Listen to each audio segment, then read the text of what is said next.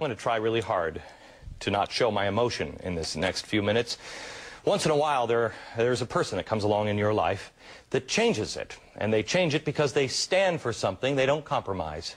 They believe in something better, and you see it. They are, in effect, your personal shining city on the hill.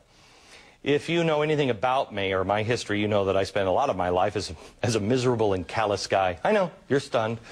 But longtime listeners of my show, if they're being honest, will tell you that they have seen a great change come over me over the years. Some of them don't like it because I don't call people fatheads as much as I used to. Believe me, this is a calm version of Glenn Beck. I certainly have my moments where the old me shows up, but on balance, I'm a cuddly kitten in comparison to the old me. That is in large part due to one guy. When I want to call somebody a pinhead or a fathead, I think of him and how he would handle the situation, because I wanted to be more like him. He stood for something elevated, something transcendent. And you could just simplify what he believed in just by saying he believed in be kind to others, be a better person.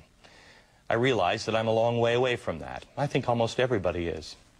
Last night, this gentleman, Gordon B Hinkley, passed away. He was 97 years old. You probably don't even know who he is unless you share my faith. He was the head of my church. Obviously, he was an old man, 97. He lived a great life, most of which was just spent inspiring people to be better in a quiet way. As he grew older and he became sick, I knew that last night would eventually come. I wondered how I would react. Last night, when I heard a soft knock on my bedroom door, it was my daughter, Mary. She told me the news that Gordon B Hinkley had passed away. I surprised myself. I wasn't sad. It was a warm feeling. I just thought of a great man finally being reunited with his sweet, sweet wife. One day, it was actually the first time I met Larry King. He asked me, he said, Gordon B Hinkley, one of the nicest men I've ever met. Amazing guy. Have you ever met him, Glenn? I told him no. He very nicely offered to introduce me to him, and I declined. I didn't want to feel like I was a fan going to meet a celebrity. But now I wish I would have taken him up on that offer,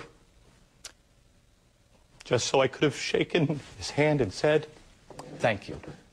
I didn't know the man, but I watched his example. Whether you're in my faith or another faith or no faith at all, we could learn a lot just by watching good examples from time to time. From New York, good night.